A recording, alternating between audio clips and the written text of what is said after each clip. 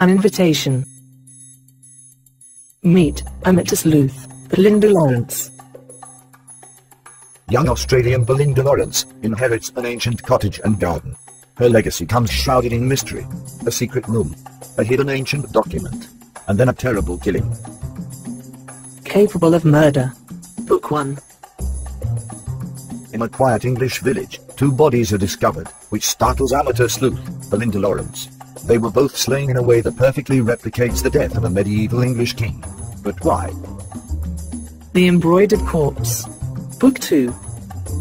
Excitement and tension begin on the first day of filming at Ham House, when one of the leading players collapses and dies. Another member of the crew is found stabbed to death, and Belinda is forced to prove her innocence. Bloody Ham. Book 3. Amateur sleuth Belinda Lawrence is called in to evaluate the contents of a professor's house. She suspects murder. He was to publish a book that would rewrite the history of St. Thomas Becket, slain in 1170. Could that be a motive? A Canterbury Crime. Book 4. Belinda Lawrence, with Hazel Whitby at her side, discover a murder which leads to the seat of political power.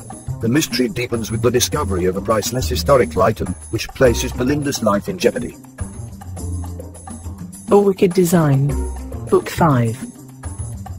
Belinda and Hazel find themselves on the island of Guernsey, and are thrown into confusion with the discovery of human remains. A priest tells of the Guernsey martyrs, which results in an exciting resolution tinged by the island's history of Nazi occupation. Murder on the Island.